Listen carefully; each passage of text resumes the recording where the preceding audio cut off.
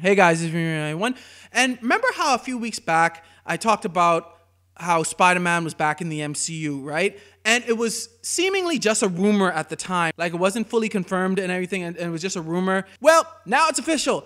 Disney and Sony have struck a deal where Spider-Man will remain in the MCU. So that's really good news in my opinion. It's good that Spider-Man will be in the MCU. So it's greatness that Disney and Sony were able to strike a deal, because apparently Disney was the one that kind of bent a bit on the deal. Because Disney apparently wanted a 50-50 relationship with Spider-Man, basically, like, I guess that was profits, 50-50 profits on all Spider-Man movies. But they instead took 25%. So that's good to see that Disney and Marvel were like, listen, we really need Spider-Man. And they were even willing, seemingly, to like bend a bit so that they could just have Spider-Man in the MCU instead of being all strict about we want 50-50. So it's good to see that Sony and Disney and Marvel have struck the deal and that Spider-Man will remain in the MCU for the foreseeable future. But what do you guys think about this? Are you guys happy that Spider-Man is back in the MCU and that they got it in quick enough that they don't have to, in other movies, I'm assuming, like, work around Spider-Man or explain why he's not there? It's good that this deal happened seemingly before any movies were really affected